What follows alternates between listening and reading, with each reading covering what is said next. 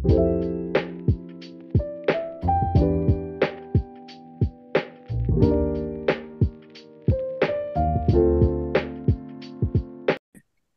I'm Alana. I use they and she pronouns. And I'm Jessie. I use she and her pronoun.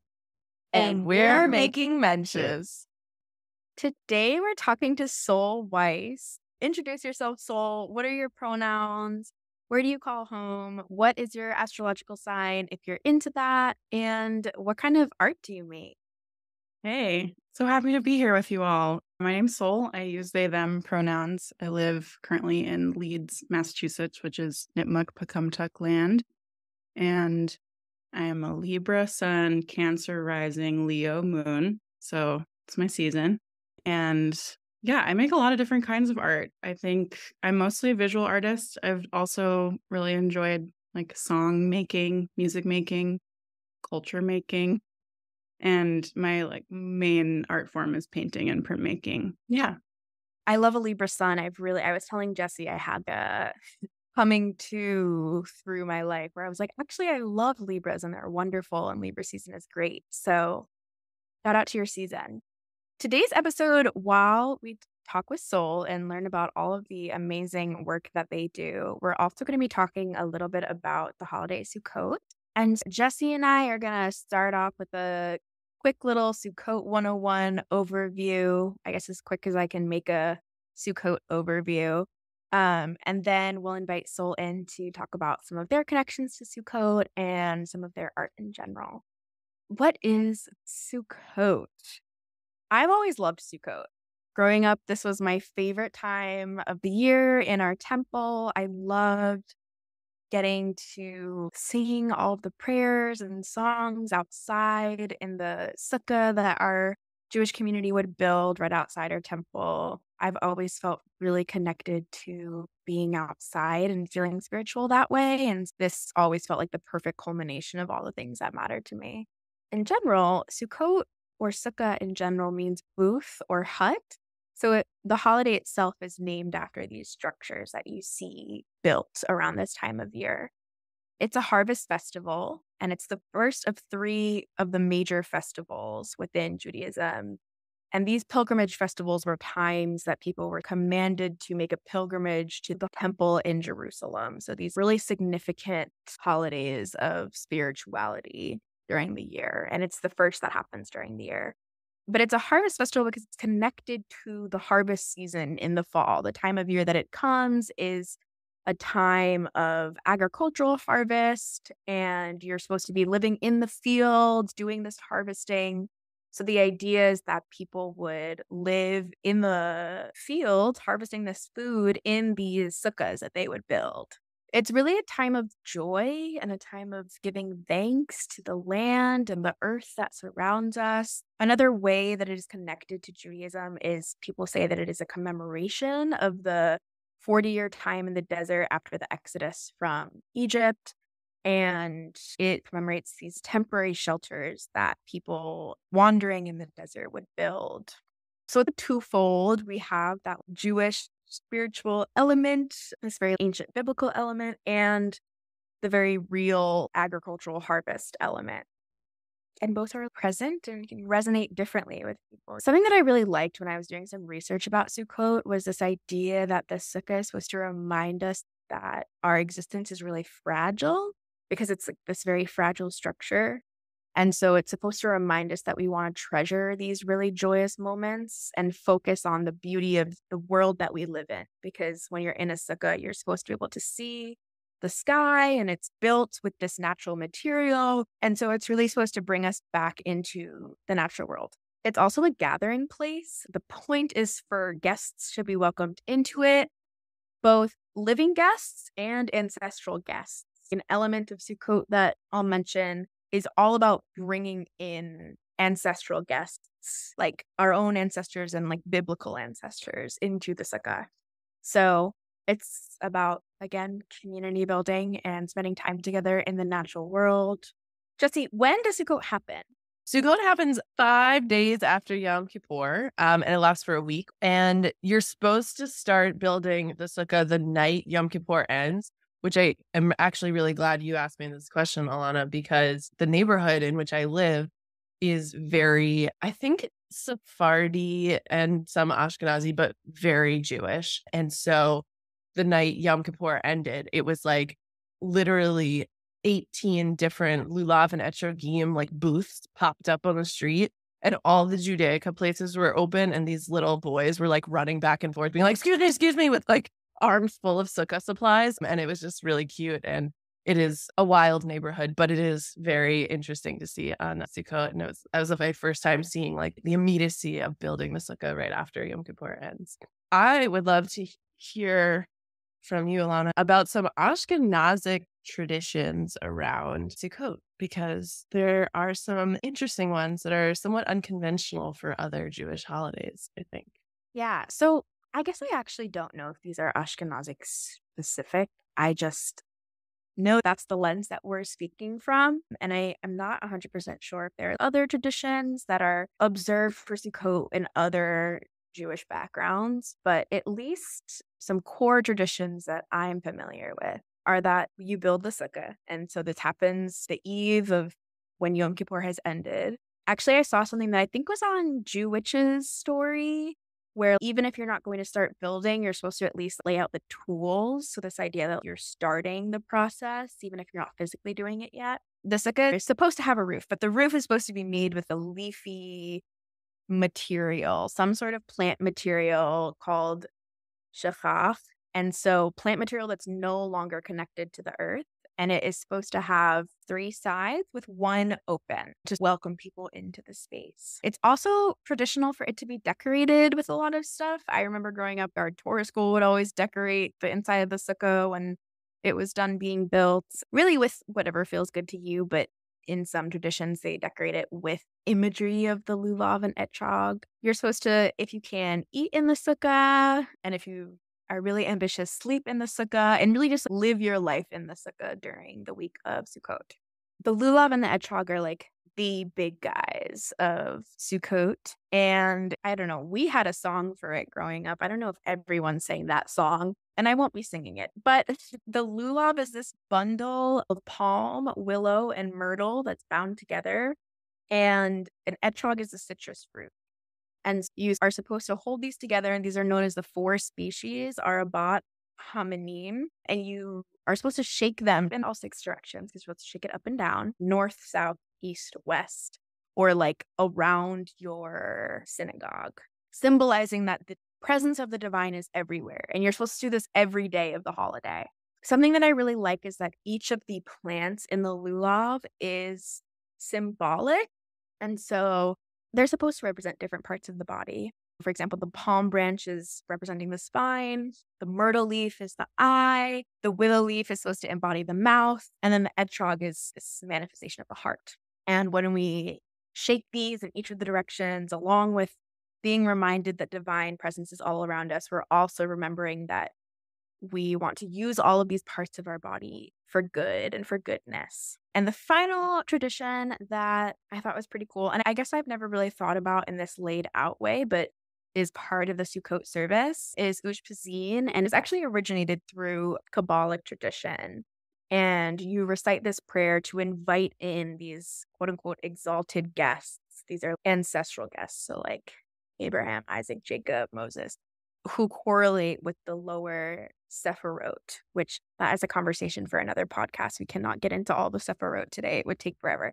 And so this is this welcoming of these biblical and ancestral guests, and speaks to this idea that we are welcoming even those who don't walk among us or walk alongside us physically into this celebration of land and life with us. Something that this is reminding me so much of, not to immediately call you in, Sol, but thinking about the different representations of the leaves and the lulav, I feel like the first time that I understood more of a Jewish conception of, at least I'm looking at my wall because I have the Sacred Orchard poster on my wall, is looking at this Sacred Orchard poster that was created by you and Dory Midnight that talks about the Jewish significance of the willow tree or leaves. I'm curious if in your creation of that, Sukkot was coming up for you at all, And if you could speak more maybe to that project and also your favorite parts about Sukkot. Yeah. Thank you for all of that background. It was nice to listen to, just get brought into the holiday a little bit. Yeah, definitely working on that project. Willow feels very associated with Sukkot for me.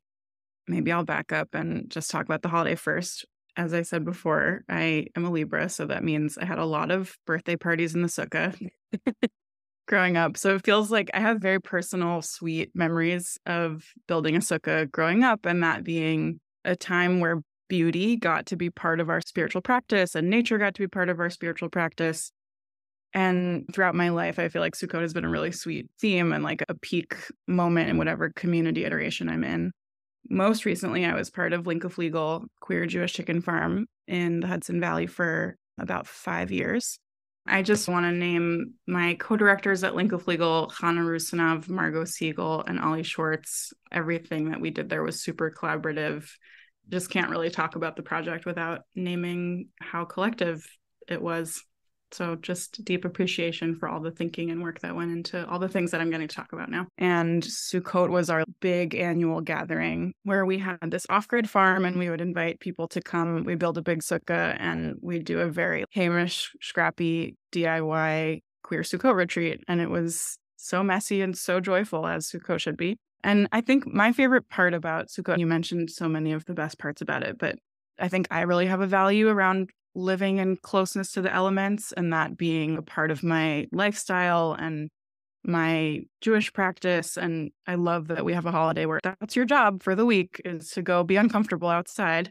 And personally, I don't receive it as being uncomfortable. I'm like, yes, I want to go live in a hut. And just the joy that is more accessible when we don't have our creature comforts.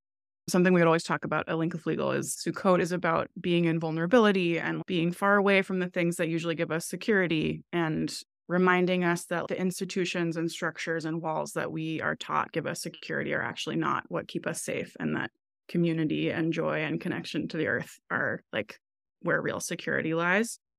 And I was thinking this week as my house, we were building our sukkah, and I was like, this is wild that so many people all over the world are doing this right now. This is not a small project that every year we go out and build a structure that is shaky enough to be built in 5 days, but strong enough to live in, give or take. But I just always felt, because the holiday is like Zman Simchatenu, it's the season of our joy. We're collecting the harvest. We're praying for rain. That's also a really central part of the holiday, is praying for rain for the next year and feeling the closeness to spirit after we've just done this massive underworld dive through Rosh Hashanah and Yom Kippur into the hard parts of ourselves and our relationships. And then we emerge on the other side ready to be celebratory and community, which is marked by literally building a fort. And I just always felt like, yeah, we're getting to build vision forts of creating for a moment a pocket where we get to create the world of our dreams and just eat good food and have the people closest to us and get to be close to the earth. So I always felt like that was such a sweet invitation to create a world for a week.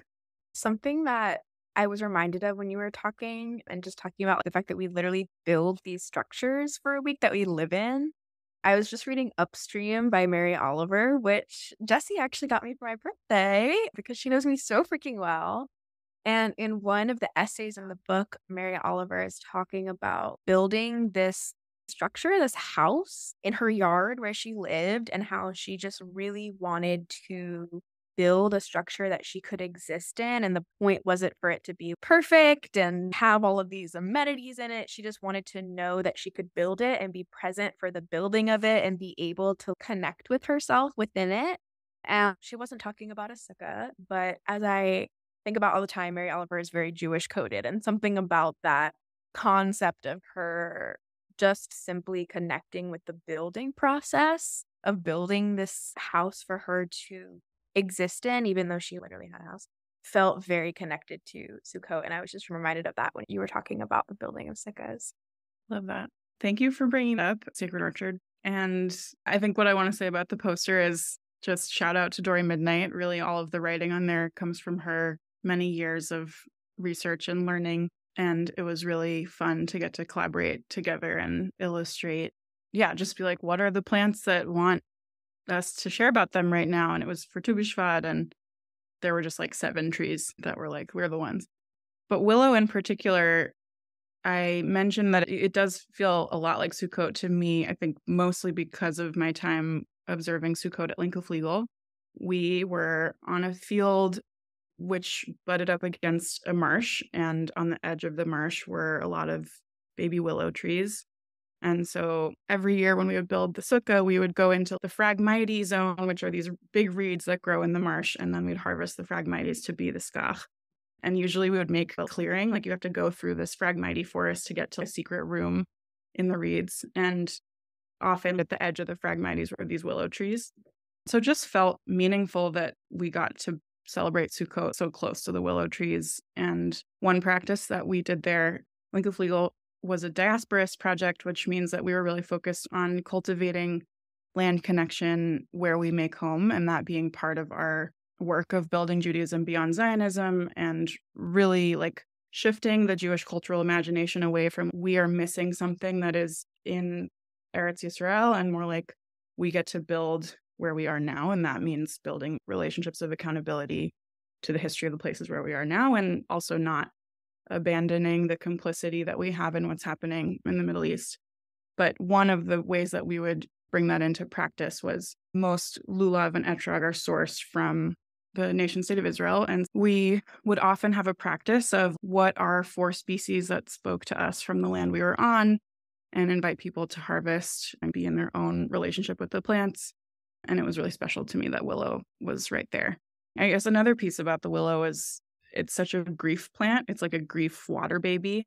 And I love that, like with all Jewish rituals, it's like joy, but don't forget the sadness. And I feel like willow is really doing that at Sukkot. It's like season of our joy. We're celebrating. We're singing V'samachta.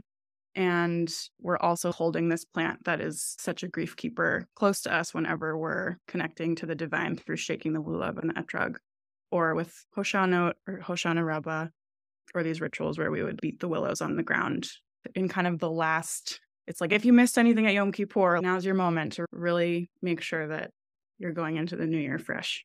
So I really appreciate willow as an ally in that. Yeah, I hear you talking so much about willow as this grief plant, and something that I was honestly worried I wouldn't be able to sneak in, but really wanted to ask about was the Being with Grief workbook that I illustrated. I feel like we've talked a lot about grief on this podcast, of course, because it's a Jewish podcast, and like you said, grief is a big part of Judaism, balancing that joy and grief. And I'm just curious if you could speak to the Being with Grief workbook and what the creation process of that was like for you and what grief means as a tool in your life. Yeah, I just said aw because it's the project that I'm working on quite a lot right now because we're shipping them. So Yeah. that's exciting. It's been a long project and it's such a joy to have the books in hand and be like, go off into the world. So Chloe Zelka approached me last winter. She started the COVID Grief Network with Noah Cochran and Catherine Everett Rowe and I believe others, but they had written this grief workbook and they were interested in having it illustrated. And I was just really honored to get to support bringing this really powerful resource to life. I know personally I've had really close people lose really close people, and I'm often like, I just have so much respect and reverence and heartache for the grieving, for grief on that level. And I often am like, I don't know what to do other than just show love and try to be there. And it felt like a very tangible thing, or just processing things through art is really meaningful for me. So I was really honored to be asked to illustrate. And it's a series of journaling prompts, exploration exercises. Each one has an illustration. It's meant to be very scribbly to invite people to interact with it however they want. It could be a coloring book. It could be a journal. It could be a ritual guide. It ended up being about 60 pages, which is a lot longer than we thought. And that's great. And I hope that it really supports people. It was also really meaningful for me to get to, I've been doing really Jewish specific work for a while, and that wasn't my intention. It was how my world evolved. And I'm really grateful to also just get to create resources that can reach different people. What both of these are making me think of, between removing the connection to Eretz Yisrael through the, I guess, innovative lulav that you're talking about, and then also the grief workbook, both of these sound like ritual that is being reinvented or ritual that is being modified to become more accessible to people. And I'm curious how you work a lot with liberation and liberation movements, how ritual can be a pathway to liberation, or where you see liberation's role in ritual and ritual's role in liberation. I love that question. I just realized that I didn't totally answer one part of the last question on kind of the role of grief, but maybe it'll dovetail in here. But I just wanted to name that the Being with Grief workbook is designed specifically for people who are mourning a death loss. And that feels like a particular experience that I'm grateful that this workbook can offer support around. And then I think there's a different conversation around the role of grieving in our collective healing and shifting we have such a grief denying culture, and we've lost so much cultural memory around how to grieve together, how to grieve individually. And I think it's one of the places that keep us really stuck as a whole society. And that totally connects to ritual and liberation. I think it's what I mentioned earlier about creating spaces where we can imagine the world that's not quite here yet. Ritual to me feels like a place where we get to do that. I think ritual at its core to me is like partnering with the more than human world to create spaces where we can be creative, where we can vision, where we can move energy or shift things in our experience, or mark time, or call in something that we really want support in. And I think prayer and faith in general throughout time is often when you've lost all else. That's the only thing left. And I think that's often been a basis for where religion or spirituality or faith comes from. It's like we actually need it. Otherwise, we don't have the spiritual resource to do this whole life thing. It's so complicated. And so ritual just feels like such a deep life-sustaining practice to me. And what I mean by that is it can be so many different things for different people. It could be liturgical davening, or it could be lighting a candle and breathing, or it could be going out into the woods and sitting, or any number of other things. But in that way, it feels like one of the needed paths to liberation, of a space like grieving the things that are so messed up and painful and heartbreaking about this world is part of what's needed to envision something different, to have the spiritual resource to fight the things that are so hard. It's a way to find your people and build coalitions and bring our hearts together. I think that was a big thing I was thinking about a lot in my 20s, was the power of spiritual community. And I was always like, if we figured out how to mobilize the people who are praying together, there's a lot going on here, but then where is that energy going? And I was just like, if we could figure out how to mobilize this energy towards change, a lot could happen. So it makes sense that this is the trajectory I've been on, and that I'm doing liberation-focused spiritual community building. But those are some things that come to mind. I love what you're saying about the role of grief in imagining something beyond what we currently have. And I think that's honestly a challenge Alana and I have been coming up against when speaking with people who push back on our ideas, whether it's anti-Zionism or a million other things that we are talking about. And they're like, how dare you, or how could you, or kind of these accusations that usually stems from people not grieving their relationship to this thing that they thought was going to turn out a certain way, or the myths that they believed about it. And so I think that's really powerful, and a step, as you said, in our grief avoidance society that most people skip when trying to transition from kind of mainstream ideas to these more radical leftist ideas. Something that has been really meaningful in my life is learning about initiation theory around rites of passage and the role of rites of passage in human development and in communal development. And what we're talking about is that grief plays a really big role in moving developmental stages individually from adolescence to adulthood, of this kind of time of being very individualistic and ego driven in a way that's necessary for a life stage and for a developmental period, but also is necessary to face the challenging things and move into a place of service and creative livelihood and working to make the world better, whatever that means. And I just will name that I learned a lot about that from Bill Plotkin's book. I think it's called Nature and the Human Soul. Always problematic things about every theory, but I really think there's a lot in there also that's helpful in taking natural rhythms and understanding humanity and our development through them. And when you apply that on a societal level, it really feels like at least the United States is stuck in this adolescent space of greed and individualism and grappling with the self. And there feels like real collective composting that needs to happen that's going to be messy and painful. But I find thinking about developmental cycles like that, compost, soil, seed, flower, fruit, as really like hope giving for me when I'm thinking about the hard stuff. I love the idea of collective composting. There's a lot to get into there. So much of what you've touched on has been related to the natural world, even when talking about grieving, this idea that we need to go through a collective composting and our life stages being connected to the world around us. And I feel like something that's always resonated with me from your work are these connections to Judaism and the natural world at the same time, or Judaism and agriculture.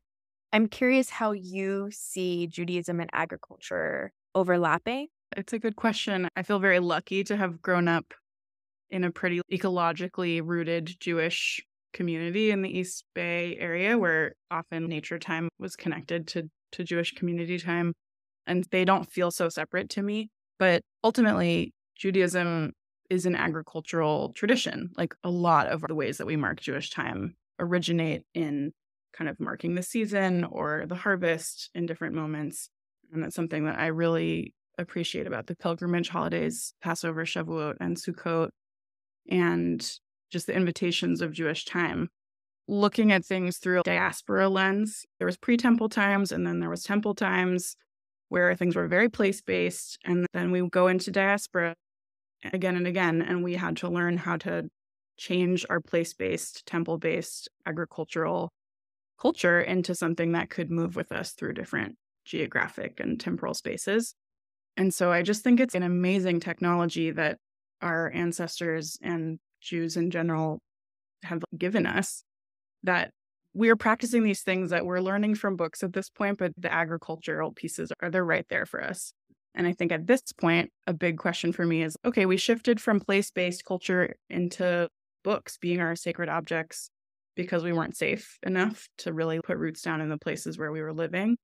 And now there's this big movement of Jewish farmers, Jewish agriculturists, earth-based Judaism in the so-called United States. And it's amazing. It's something I've heard people who don't live here, like, we don't have this in Europe. I feel like I take it for granted sometimes that there's really quite a renaissance happening in terms of Jewish culture in the United States. And I think one of the questions that comes up for me now is, are we safe enough to actually put roots down and return to the agricultural roots, the agricultural memories that our tradition that we've been practicing for thousands of years actually comes from?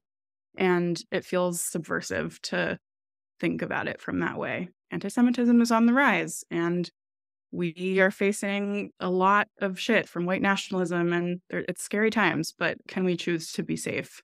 Can we choose to keep stretching beyond what the books offer us and trying to reimagine and remember what practicing these things rooted in agriculture actually looks like? Something that hearing you say that made me reflect on is, are we safe? And how do we wrap in folks who are indigenous to this land to that practice? Because what does it mean for us to lay down roots in this land that is not, it's not anyone's, because of course land does not belong. However, is definitely not ours, and who the colonial project of the United States has really harmed and taken away from. And so I don't expect any of us to have an answer for that, because that is so much bigger than all of us. But it is interesting to think about, how can we be good stewards of the land, and what would it mean to just be stewards of the land in order to give that land back to the people who have been stewards of it for so much longer than we've existed here. And I guess that's a question, but I do think it's something that we should be thinking about in this holiday of giving thanks for the land and thinking about being good stewards of this land that we're living on and putting down roots in. You talked a lot about the Linkage Legal project throughout our time together. And something that I think was really fascinating about that project is, to my understanding, when it began, it was always intended to come to an end. I don't know if that's true or not, but that's at least the sense that I gathered from it. Or if not intended to come to an end, I feel like the way that the project was sunsetted happened really intentionally in a way that I've never seen. And so I'm curious, because it was such an incredible project and undertaking, could you share more just about that creation process of Lincoln Collegial and what that sunsetting intentional process was like as well? There were two big questions in there. So I'm going to go back to the first one and then do link of legal. I just want to say that accountable land relationship was a big part of maybe was the sole focus of our work at Link of Legal. Was we're a diasporist Jewish land project. And that means we're doing the work of asking, what does it mean to build home here when the people on staff were settlers, descendants of settlers and immigrants, and just complexifying our relationship to land, where we're like, often land relationships are spoken about in a very binary way, like you're a homeowner or you're a renter or you're indigenous or you're a colonizer. And we really wanted to make more room in the conversation to just be like, okay, you and me, land, like what's here between us? I think something I've thought about over the years is relating to the land where you make home as a partner, where no partner is perfect. Every partner comes with their trauma and their baggage and the things that you learn how to love them for anyway, or the things you learn to work with, or the gifts or the challenges or the ways where you have to be more sensitive to your privilege or the challenging things that you bring. And I think it really helps change the conversation when you think about it through relationship. And one of the core philosophies that we had around that, we would teach a class called Diasporism, which was our analysis / expansion of a concept that Melanie K. Kantrowitz coined, which I mentioned before, making home where we are and like decentering the nation state of Israel. And so we were like, what does that mean in the land-based context as farmers?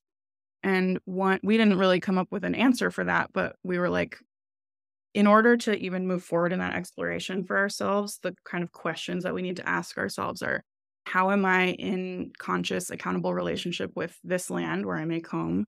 How am I in conscious or accountable relationship with the land where my people come from, whatever that means to me, like my ancestral lands? And how am I in conscious or accountable relationship with the land of Eretz Yisrael, or occupied Palestine? And there's obviously so many different ways you can answer those questions, but it was really helpful for me to put it into practice where I'm like, I have a land tax practice and I have a learning the herbs where I live practice, or I enjoy klezmer. Just there's a lot of different ways to touch into our stories through place. And we can't forget any of them. All of them are needed. And that's where we're like, we're diasporic people. We have a lot of different places that are in our place family. And I want to offer that I found myself getting into a place of I can't claim land relationship here because I'm a settler. And after a few years of occupying that space, I landed on that actually isn't a sustainable, self-respecting kind of approach where it's not can I or can't I claim. No claiming is happening, but it's like, how can I be in healing relationship with this land where my people being here has caused harm? And I and we also are deserving of home and place, and we can do the hard work of healing together. So that's the framework. It's imperfect, but I just wanted to share that a little bit.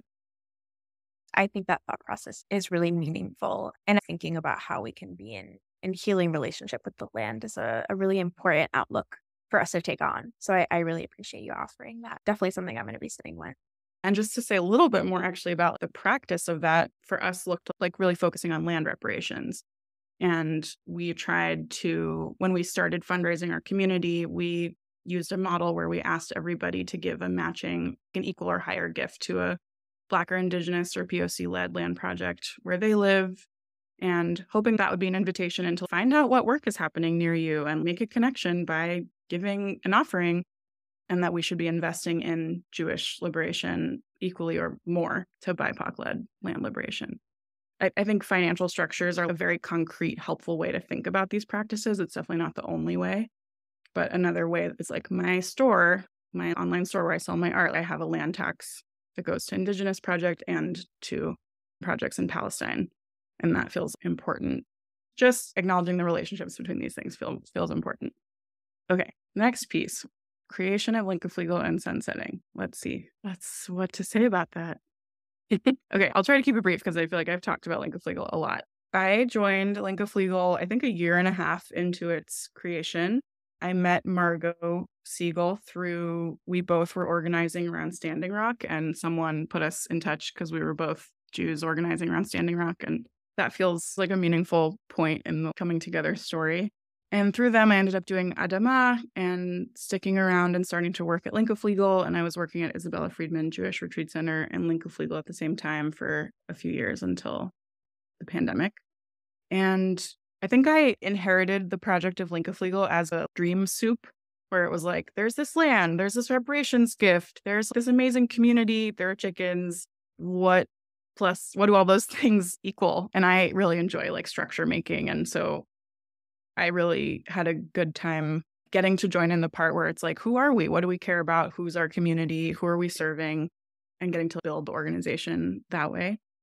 And really every year was so different. And it took us a long time to figure out who we were serving. We were a land-based project, and a lot of our community wasn't local to us in terms of the queer Jews who wanted to be a part of it. And I think a really important part of the project was just being in neighbor relationships with our neighboring projects in this little valley pocket we were in with non-Jewish community. And I think that isolation is such a problem in Jewish spaces where there's just so much in Jewish life that it's so easy for us to go internal. And again, that kind of safety impulse and coalition building and solidarity and figuring out how to be friends across culture and difference is really important.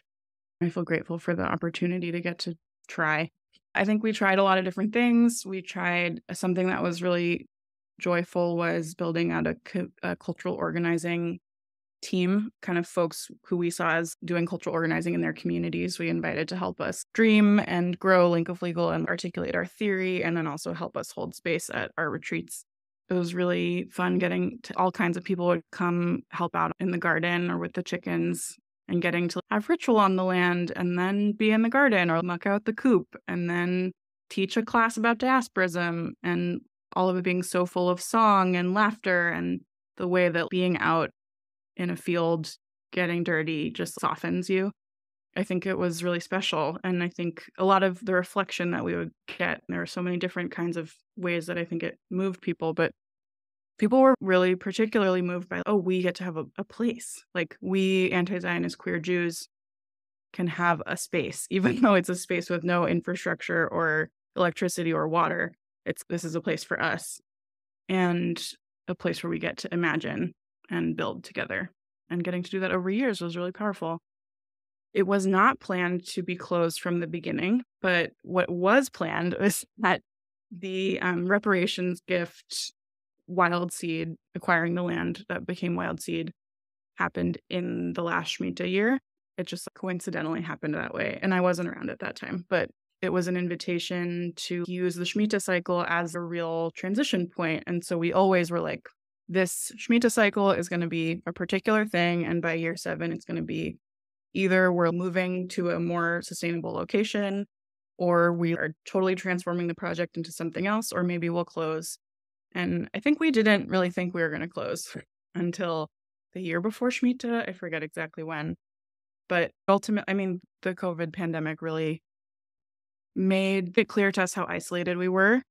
Like I said, a lot of our community was dispersed, and Millerton was near the Watershed Retreat Center, which is social justice retreat center, and Isabella Friedman. And so we would get a lot of community from people just coming through for retreats. And then once it was lockdown time, we're like, oh, we actually don't have the community that we need here. And that's not a sustainable vision for building life. And housing security really changed with people moving upstate. And it felt very impacted by the moment.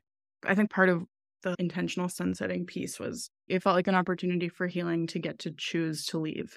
Something we talked about a lot of stories of Jewish diaspora being you're running or you're fleeing or you need to go somewhere and you don't get to bake the challah. You have to take it as matzah, or you don't get to say goodbye to the things, or you don't get to see your plants come to harvest. And it felt powerful to get to build a relationship with a place, build home temporarily, and then get to have closure and invite our community into that closure process and that grief process, honestly.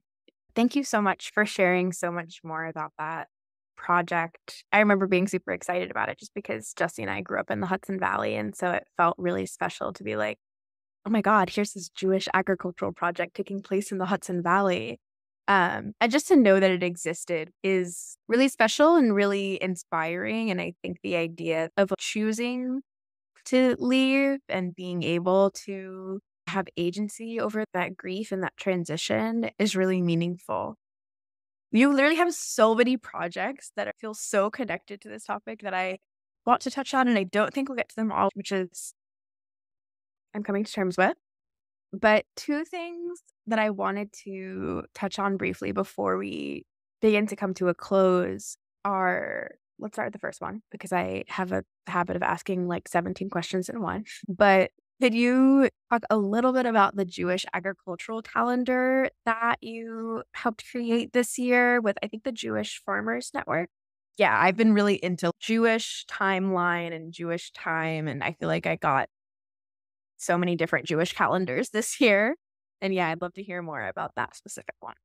Yeah, totally. I know there are so many good options this year. I was like, you can measure the creative bubble by how many calendar options you have to buy from lefty Jews. Yeah, that project, again, I feel really great. It's just like such a joy to get to illustrate brilliant people's ideas. And it's a very different quality than doing my own thing, which is also happening, but in a very different way. The Jewish Farmer Network calendar is a series of sacred texts that all reference kind of agricultural ancestors or biblical figures engaging with the land. And there's 13 illustrations for the 13 months next year. And it's something we started, I think, in December 2021. So it's been a long project. It was just really fun to get to illustrate, imagine what these spaces were like. We had a lot of back and forth about racial diversity and just how to make the illustration feel expansive and also true to history and Jewish Farmer Networks, like the people who their audience and their community, what would strike and be meaningful with that particular community. But I think it was really cool for me just to get to illustrate all of these ancestral figures harvesting and tilling and hanging out with sheep and just for my own learning. And now a lot of people come to me for Jewish plant illustration. So I'm just noticing getting to illustrate the 7 species over and over again and leaning into it as a meditation and just like, we're harvesting the wheat, we're harvesting the barley, here are the sheep, here are the figs, and thinking about what land relationship looked like back then. That's so cool. It doesn't feel like a segue, but it's something about like bringing the people together in the way of bringing the sheep together is where my brain went. But I think what's really cool about all your projects is the way that you bring something really ancient or something really historic within Jewish community, whether it's a Jewish value or a Jewish concept, and bring it to our modern society. I don't want to say that it always has to heal. That's not the purpose of all of your work, but to address something that's deeply rooted that people are still suffering from. And that's really cool, like a thread through all of these different projects. And brings me to Tzedek Lab, which I wanted to ask about as well, because talk about communal suffering and how we are addressing it. And you're taking it on in, once again, another huge project and undertaking. Do you want to talk a little bit about what Tzedek Lab is up to and your role in Tzedek Lab? Yeah, that's fun. I wasn't sure if we were going to talk about that. Yeah, Tzedek Lab is a really special space. It's a multiracial network of Jewish movement workers and cultural organizers, community organizers, political educators and trainers, artists and spiritual leaders, all who have a shared focus around fighting anti-Semitism, racism, and white supremacy. I'm new to it. I wasn't a member. I've been peripheral and a fangirl on the side since it was founded 5 years ago. So I'm just learning what it's like in there since I started a few months ago.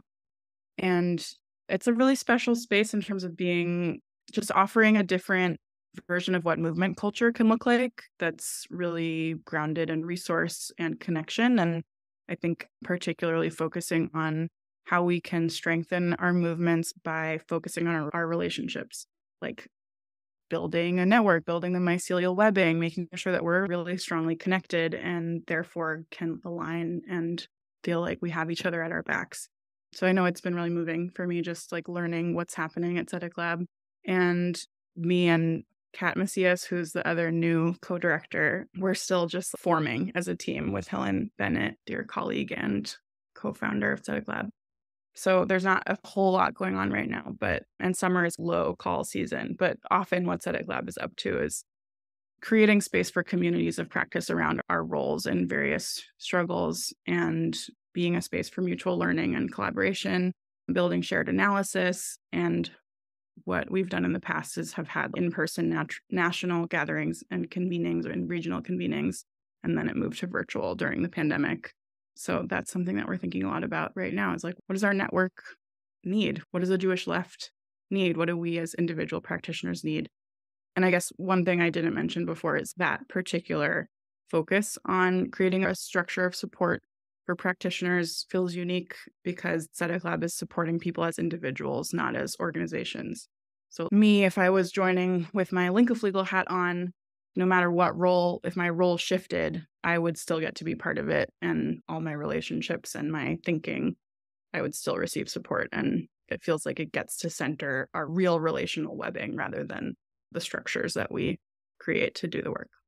Thanks for sharing with us more about Tzedek Lab. I actually didn't know very much about it until looking into it a bit more to talk with you today. And the work that y'all do and just the idea behind it is really awesome. And so we're excited to keep hearing more about Tzedek Lab and the work that y'all are doing there. Jessie, would you like to ask our final question? Because you're always the one who asks this very chill and relaxed question. I just want to say, for some reason, this activates the same part of my brain that, like, when my siblings used to want to order food and you'd have to call to order it because this was like pre-seamless. They would be like, Jess will call, Jess will make the call. And I'd be like, okay, I have to get all these things together and now ask this. And I don't know why. This is the same part of my brain. But anyway, I'm so sorry, Sol. I have to ask the worst question after having these incredible conversations. I get to say, if you could leave all our listeners with just one message, what would it be? And everyone goes, oh, God. Take your time with this question, and there's no rush at all. So you make this sound so much worse than it is. I think the thing that comes to mind, which maybe this is a through line of our conversation or maybe not, but I'm just going back to Sukkot being vision booths that we get to build every year. And I think I just hope people can hold for themselves and be reminded that your creativity is your life and it's your gift. It's yours and you should protect it. And you don't have to be an artist and you don't have to be an organizer for your creativity to actually be like such a life-giving force for you to process the world, for you to offer your gifts to the world, and that it makes a real difference. And I think we can get really stuck on needing it to be a certain way to value it for ourselves. And I think that if we can hold that together, there's a lot more that's possible for us collectively. So I hope you get to experience a moment of that during the Sukkot. Yay, that's perfect. I love the idea of vision booths. I think you're right. That is a thread because that's something that I have latched onto every time you've said it. And I'm loving the idea of a vision fort and a vision booth. And yeah, I hope we can all create whatever that is for ourselves this season and always. Are there any projects that we didn't talk about or that we did talk about that you would like to promote, that people should look for, that we should get excited about? Now's the time. Whether your own or other people's. Ooh, that is a good question. The one that's really on my mind right now is the Being with Grief workbooks. I feel so excited about them and they're available now. I haven't done a big launch yet, but they're up on my website. And I just hope that they are such a supportive and sweet and like cozy resource for people. It was such a fun project to get to illustrate a full book. And I hope it's fun for you to scribble all over and have all your feels. I'm trying to think if there's any other projects. Sacred Orchard posters and the postcard series that was made from Dory and my project on sharing Jewish plants, and In Our Hands, which is a poster about crafting Jewish protection with plants. All of those are available in my online store, which is solweiss.com/shop. And one resource that could be very relevant for this season is called Ushpizin with an E at the end. And that is a zine that we made at Linkeflegal in 2020 when we were like, we can't be with our people on the land. And how are the ways that we can create ritual together? And it was a really special project, just art, poetry, ritual guide, learning all about Sukkot.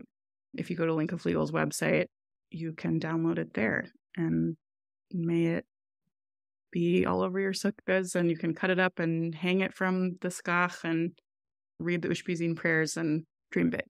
Thank you. I'll definitely be checking that out personally. And for folks who are curious about some of the things we talked about in today's episode and some of the things that Sol mentioned at the end, all of that will be linked in the description. So go there and it'll all be there for you.